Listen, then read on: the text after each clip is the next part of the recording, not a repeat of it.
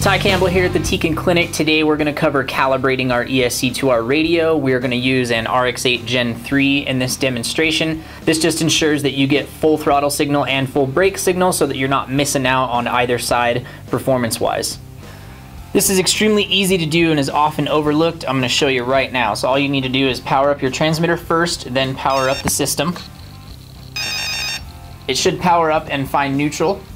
And now flashing the onboard temperature indicator.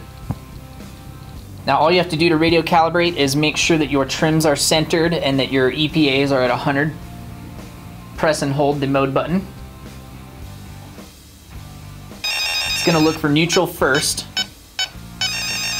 So it accepted neutral. Now it's looking for full throttle, so we pull and hold full throttle on the transmitter. Found full throttle, now full brake.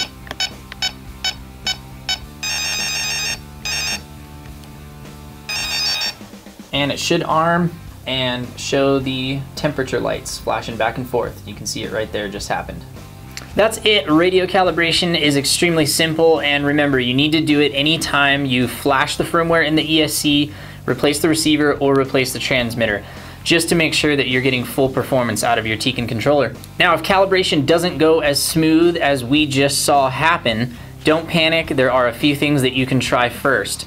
Number one is if the ESC powers up and doesn't find neutral, it's flashing 3 on the left side or 3 on the right side. That means that the signal put out by your radio as neutral is not within the acceptable range that we want to see to arm and actually go into drive mode. It's a safety feature, and we did that so that the car didn't power on and then have throttle signal automatically and then just tear off the pit table.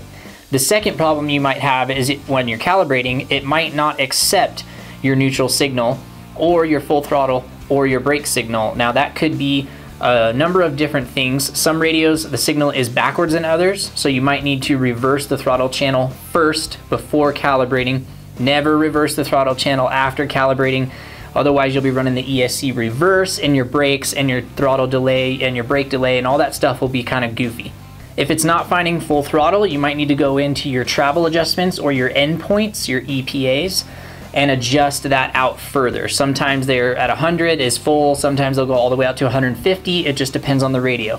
If it doesn't find full brake, same thing, you might have to adjust the EPAs on your radio out further. Be sure to check out our other Tekin Clinic videos in the Tekin Clinic playlist for other tips, tricks, and how-tos. I'm Ty Campbell, I'll see you next time.